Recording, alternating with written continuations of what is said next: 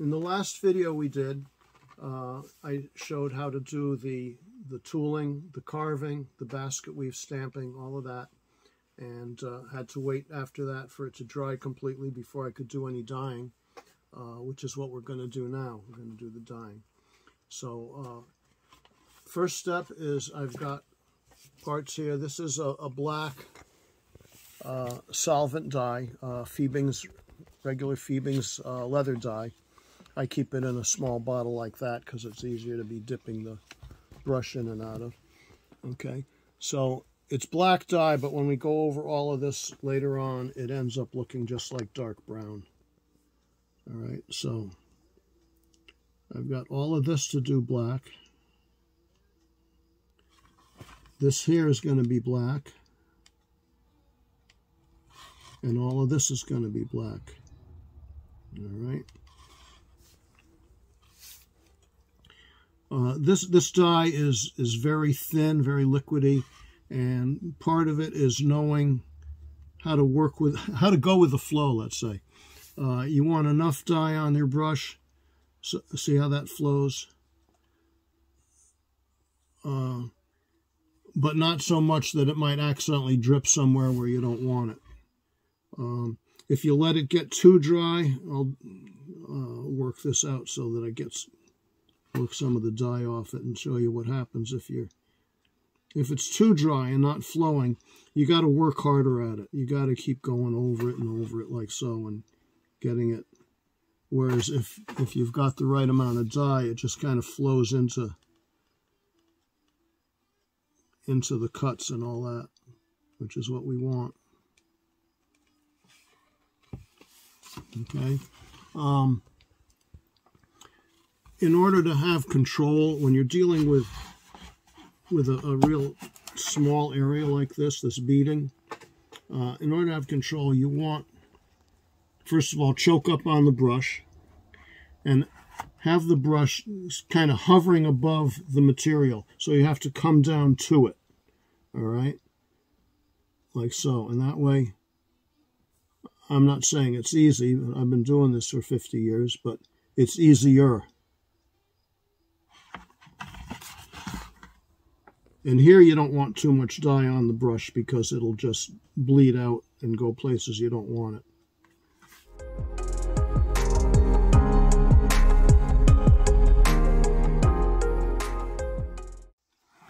Okay, now I'm gonna be painting this part in also. All right. Now, when you're holding the brush, you can't help but it being at a certain angle. So I don't want the angle to be such that it flows into parts you don't want. So I'm going over this just at the top of that.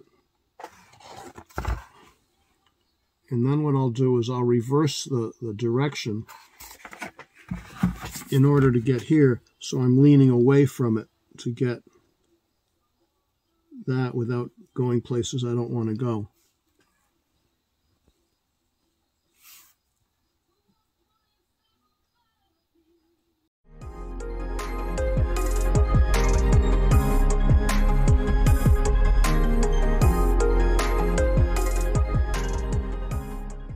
So again, when I'm doing this, it's important that you have the brush hovering above there, and then you just bring it down to the raised carved portion.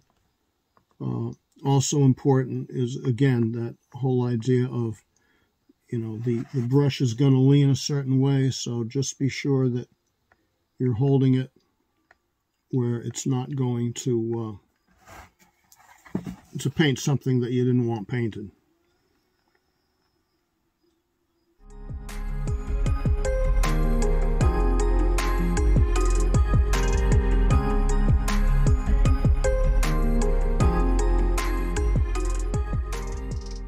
So our next step,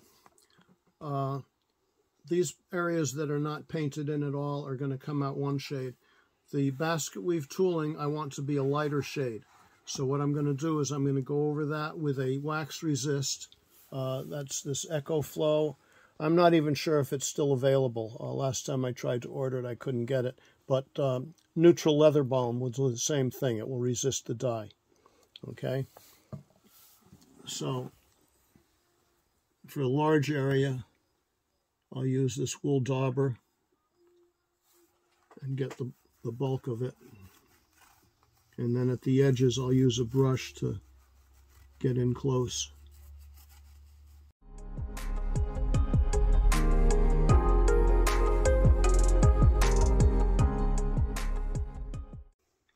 Okay, so I've let the wax resist dry. We're going to dye this all now, both inside and out.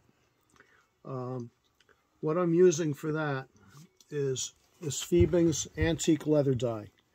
Unfortunately, they don't make it anymore. I happen to have a good stash of it. I'm very fortunate in that respect, but chances are, unless you've got some, you're not going to be able to find it. What I found works pretty much as well as the Feebing's Vintage Gel. But I'm using the antique leather dye, which I've transferred into this bottle because it's easier to work from that than this wide mouth jar. So you definitely want to be wearing gloves when you do that.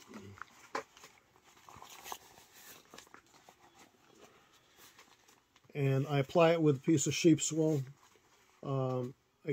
A rag doesn't work, you know, cloth rag. You can do it with a sponge, but sheep's wool is what I've been using for 50-some years, and that's what works the best.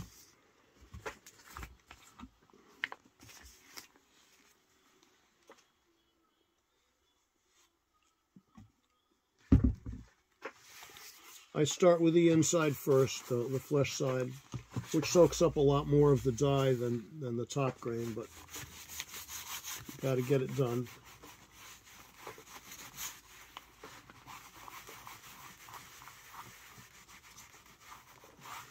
I like to do the entire inside because that way, if you happen to be looking down inside the holster, it all looks finished.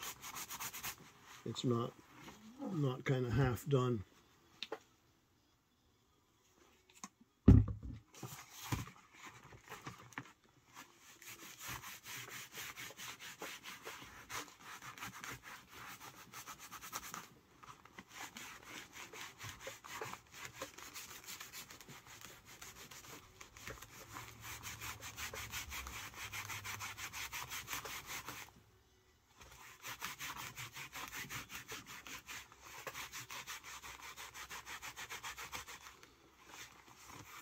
I don't have to do these edges because that's what's going to get glued, and if I dyed the edges, I only have to sand it away anyhow. So that's the inside.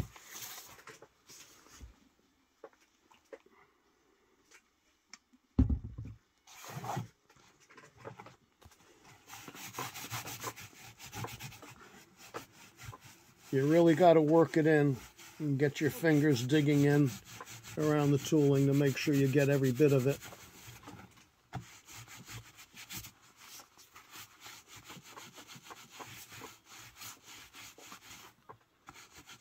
You can see where the wax resist is doing its thing, keeping that part lighter.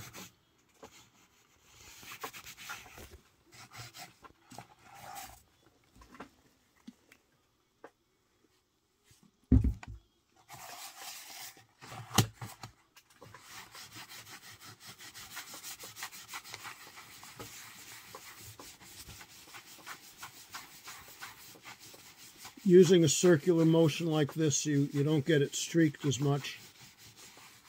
If you just go back and forth like so, you get a more of a streaked effect, which actually looks like wood grain when you're done. A lot of people like that, and I like it, but sometimes I don't want it. You have to decide what kind of finish you want.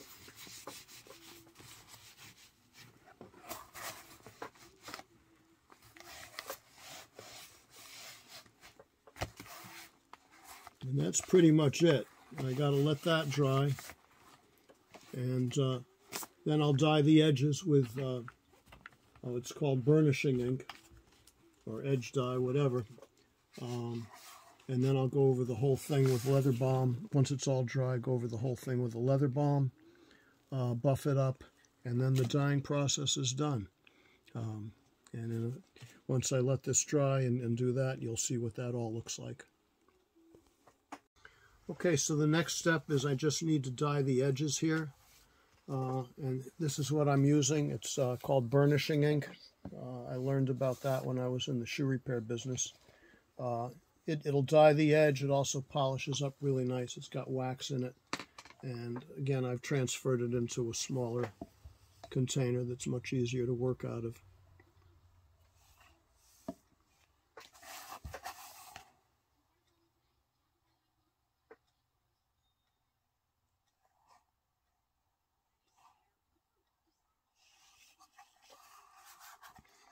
This burnishing ink is something that is not readily available through most leather supply companies, but it is through shoe repair supply houses.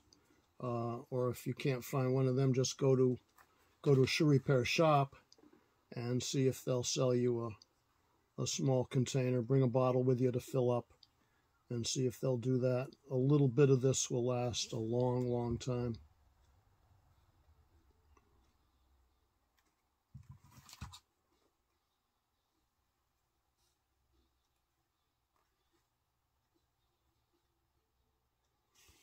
Okay, I don't have to do these edges here because that's going to be sewn and then ground, finished off, and we'll dye the edges at that point. But right now, that's all I need to do.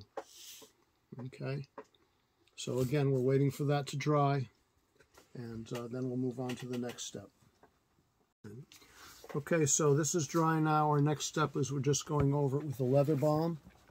And this just is something that brings out more of a luster. I could buff this right now, but the leather balm just adds something to it. It's a wax and just comes out looking a whole lot better.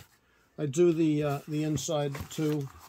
I mean, the belt loop portion is actually going to show.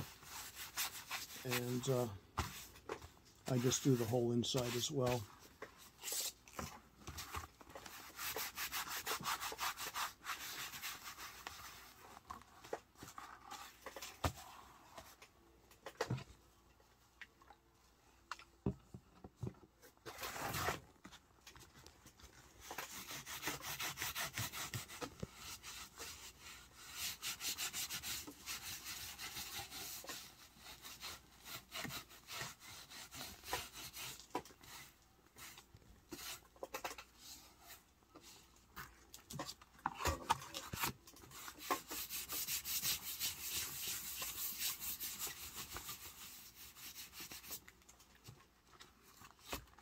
And that's about it. We just have to wait for that to dry. And then we'll buff the whole thing up.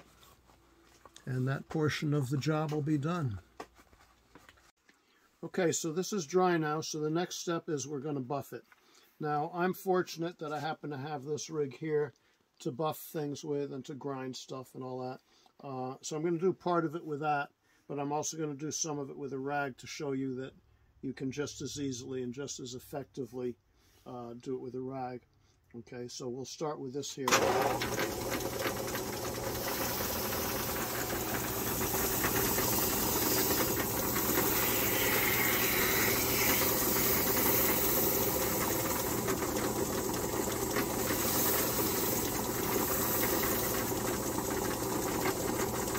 Okay, this is where it all just comes to life. I mean, this just makes such a difference buffing it up.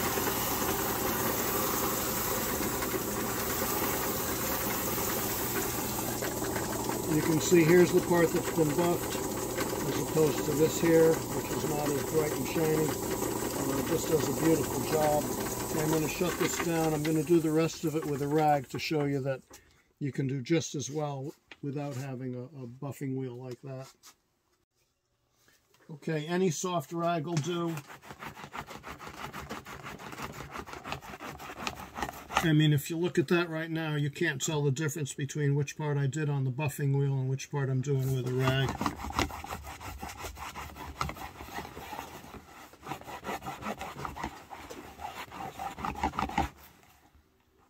And there it is. All dyed, buffed up, and ready to put together. And that's what we'll do in the next video. I'd just like to take a minute to also thank Jill, who's done a wonderful job of helping me record these videos. She's been great, and I really appreciate her.